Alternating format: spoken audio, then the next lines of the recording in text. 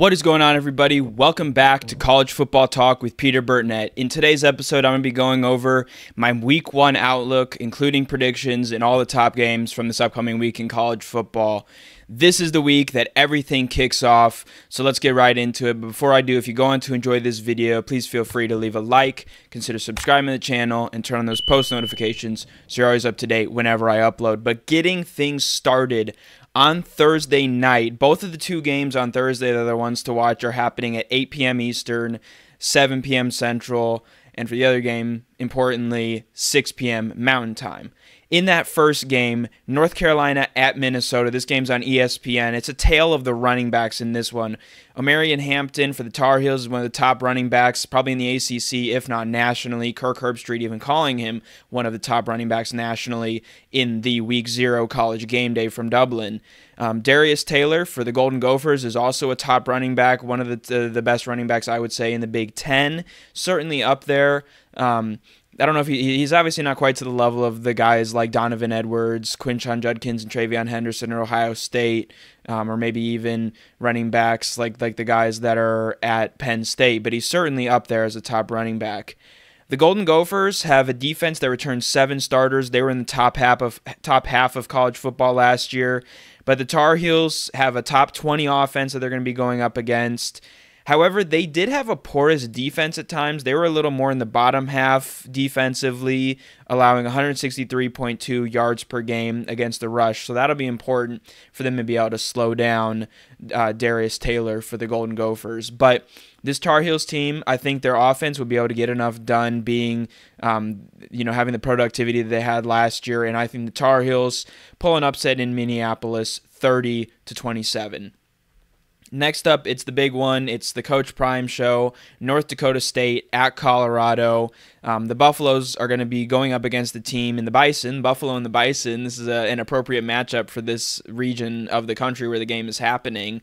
If you know about Yellowstone, not far away, a lot of bison there. Been there myself, and trust me, there are lots of bison there. So will these Bison be able to invade Colorado's territory and be able to get the win? Obviously, Colorado's led by quarterback Shedeur Sanders, who just signed a new Nike deal, and then wide receiver cornerback Travis Hunter. North Dakota State's quarterback Cam Miller returns. He was a solid quarterback last year for the Bison, and Colorado's pass defense struggled at times last year, allowing 277 yards per game. I think this game is high scoring. I think Colorado gets a late touchdown. Maybe they're able to force a turnover. They were able to do a pretty good job of that last year, and I think gets a little bit more breathing room. I'm going to go with Colorado 45, North Dakota State 36. Maybe few field goals to get there, or they go for 2 to get within a touchdown and they don't get the conversion. 9-point win for the Buffaloes.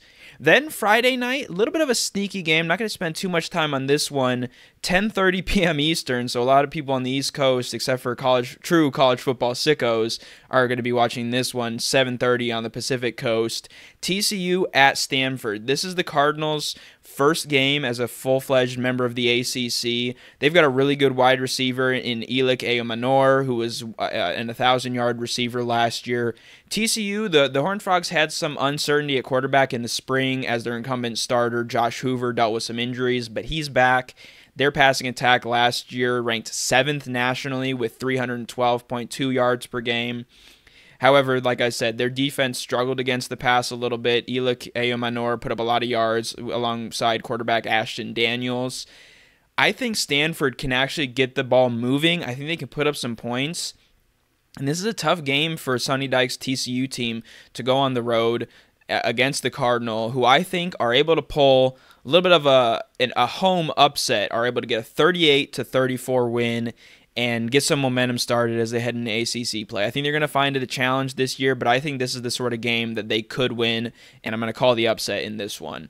Then moving into Saturday with the noon window, I'm going to start things out with the big game here in this window. Number 14 Clemson versus number 1 Georgia at Mercedes-Benz Stadium in Atlanta. The, I think, Chick-fil-A kickoff, if that's what it's still called. Tigers last year had a top 10 defense. However, just 3 of their starters from last year return. The key in that is going to be the linebacker Barrett Carter, who's one of the top defensive players in the country, and then true freshman, a 5-star linebacker, Sammy Brown. So those 2 guys in that middle of the unit are going to be really important, and I think are going to be key in potentially keeping the Tigers in this game. But they have a really tough test against a Georgia team that ranked top 10 in offense, led by Carson Beck, and top 10 in defense, with safety Malachi Starks being kind of the player to watch there. The question is, can this Clemson team make strides offensively? They totaled just over 400 yards per game and ranked 60th nationally. It's going to be the second year under Cade Klubnik as the starting quarterback. Phil Maffa comes in at running back for Will Shipley. How will he plug into that situation? I think Clemson has a bit too many questions to answer. Georgia has some as well. Don't get me wrong. They have a lot of guys who are young and to this point unproven in game experience in the secondary, but I do think Georgia has enough, and I think they're able to win comfortably in the end. Clemson might keep it close for a half, maybe 3/4, but I think Georgia gets a 31-17 win. Then next up, this is a game I think is probably the best bid for an upset. It's the number 8 Penn State Nittany Lions going in to Morgantown to face the West Virginia Mountaineers. The passing yards per game for this Nittany Lions team is going to need to improve. Drew Aller was incredibly efficient and accurate last year with 25 touchdowns to just 2 interceptions, but his yardage was not very high. They do have some good running backs led by Katron Allen in the backfield and Nick Singleton, but they're going to need to, I think, make some strides this year in terms of the passing game if they want to compete against the likes of Oregon and Ohio State. The Mountaineers were the number 3 rushing offense, but this Penn State defense ranked top 5 nationally. They were the best in the country versus the run. So this is, I think it could be a really good matchup in the trenches because you're going to see West Virginia's offensive line and their running backs and quarterback Garrett Green, who can run the ball, go up against the Penn State defense that was the best in the country in stopping the run a year ago. So you're going to have number 3 in rushing offense against number 1 in rush defense. I think that's going to be a really fun matchup to watch and something to keep an eye on at 11 a.m. Central Time, 12 noon Eastern Time on Fox. It's going to be big noon kickoff. Going to have Gus Johnson and Joel Klatt on the call. I think it's going to be a very entertaining game to watch in that area. Those 2 guys for West Virginia in the backfield, C.J. Donaldson and Jaheim White, combined for almost 1,600 yards and 24 touchdowns, but they will, again, face a really stiff test against the Nittany Lions. I think home field advantage does prove valuable for the Mountaineers, but I think Penn State is able to get enough stops in this game, including maybe one late in the game. Maybe it's 4th down. Maybe it's 4th and goal at the 1, that sort of situation where West Virginia needs to punch it in for a touchdown, and they're stopped just short by this Penn State defense. I'm going Penn State 27, West Virginia 20. A big road win for the Nittany Lions to get their season started. Then one game, kind of a standalone game here. I don't even know if it's on national TV. It might be one of those ESPN Plus Big 12 games, but it's 2 p.m. Eastern, 1 p.m. Central Time. The FCS champions back-to-back South Dakota State at number 17, Oklahoma. The Jackrabbits are back-to-back champions in the FCS, but can they stop the top running back, Ollie Gordon, from Oklahoma State, and the passing attack led by Alan Bowman, which ranked in the top 25 nationally last year? I think that's the question. They've got a proven quarterback, the Jackrabbits do.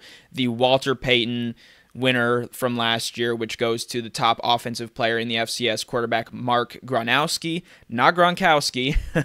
Key difference there. And with that, you have the top offensive player from the level below coming in, going up against an OSU defense that ranked 123rd against the pass. So I think that's going to be vitally important, that matchup to watch. How will the Oklahoma State secondary be able to go up against the against the Jackrabbits passing attack?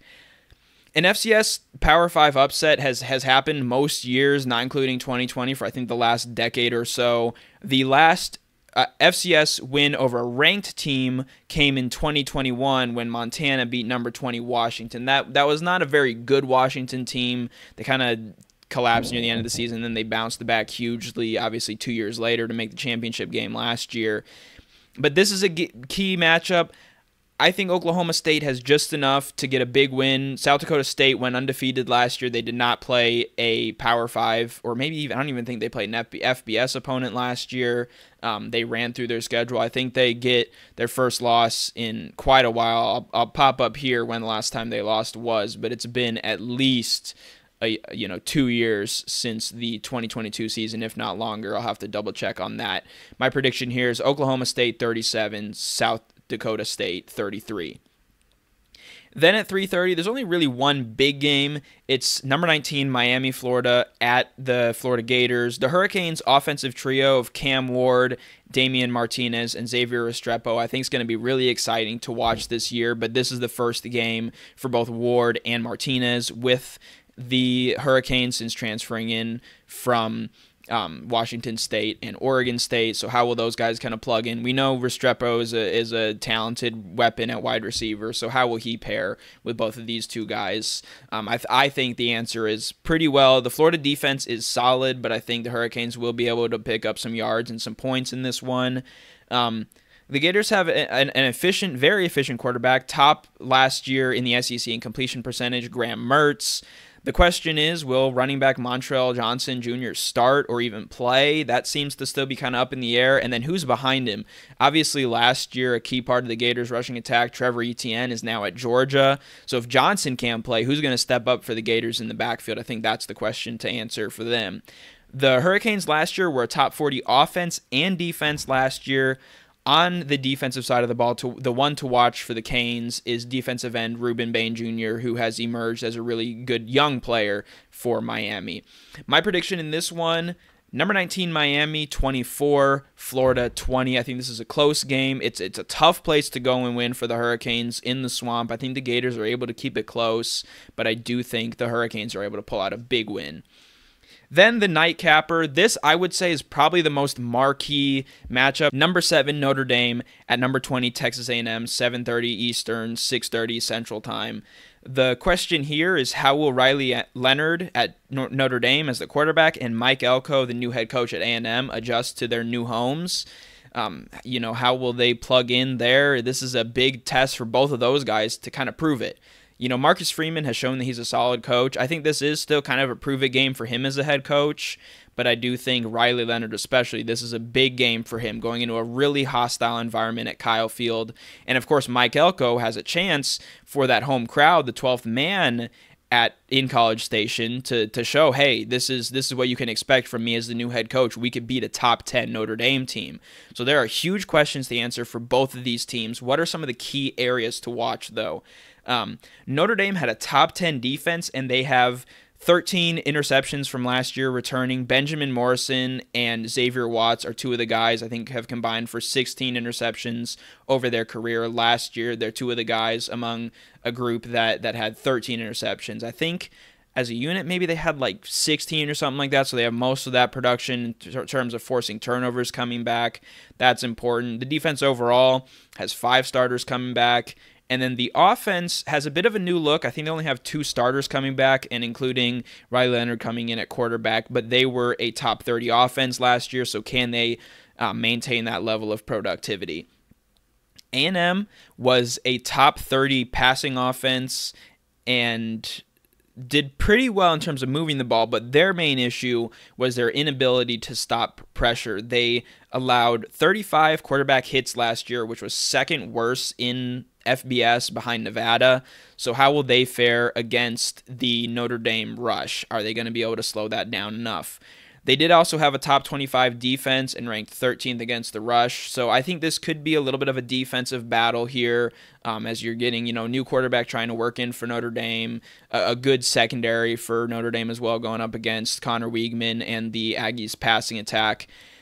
I think Notre Dame, though, is able to get that pressure there against an A&M team that was kind of their weakness last year. I think they're maybe able to force a couple of picks, I think, and I think the Fighting Irish get out of College Station with a 23-20 win. Finally, game coming on Sunday is number 23 USC versus number 13 LSU at Allegiant Stadium in Las Vegas at 7:30 p.m. Eastern Time, 5:30 Mountain Time. Question is here, pair of new quarterbacks in this game who have both shown some promise. both kind of in very limited sample sizes. Miller Moss last year looked really good in the Holiday Bowl with 6 touchdowns against Louisville, who's obviously last year's ACC runners-up. And then Garrett Nussmeier at LSU, when he was able to plug in, did pretty well for the Tigers. Again, both in very limited. I think Nussmeier had something like 4 touchdowns to 1 interception last year, throwing for somewhere in like 300 to 400 yards or something like that. So both of these guys have taken snaps. They've played in some games. Moss, obviously playing in a bowl game, I think is big. But the question is for both of these guys, how are they gonna fare? They might not have too stiff of a challenge because both of these passing defenses ranked in the bottom 25 nationally last year. So the question is, how will they both improve? Whichever one was able to improve more over the offseason, I think will have the upper hand. Obviously, there's no way to really see that until we see it in game. So that's the question for these pass defenses. Who is able to make the stops, make the big plays, potentially even forcing turnovers to be able to get the upper hand in this game?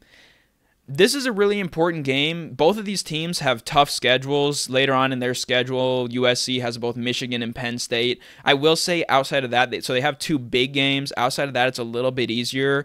But this game is huge. I think USC is probably going to have to go, 10-2 with losses in those 2 games that I mentioned, to Michigan and Penn State.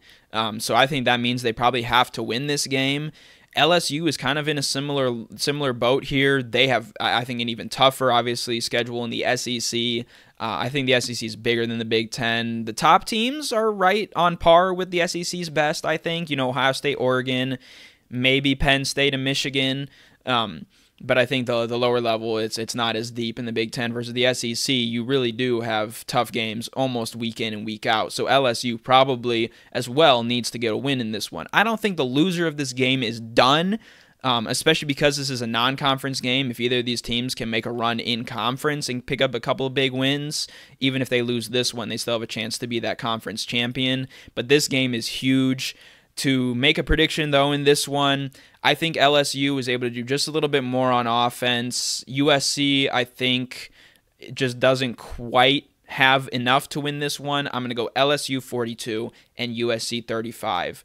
But that is all for Week 1 rundown. I guess another question, Monday night, will Florida State be able to get back on track as they play at Doak Campbell Stadium against Boston College in the Monday game? But that's all for this episode. Let me know your predictions for each of these games, and maybe if there's a game that I didn't mention that you think is an important one to watch, comment that below. But if you've stuck around to this point in the video, thank you so much for watching College Football Talk. I'm your host, Peter Burnett, signing out. Peace.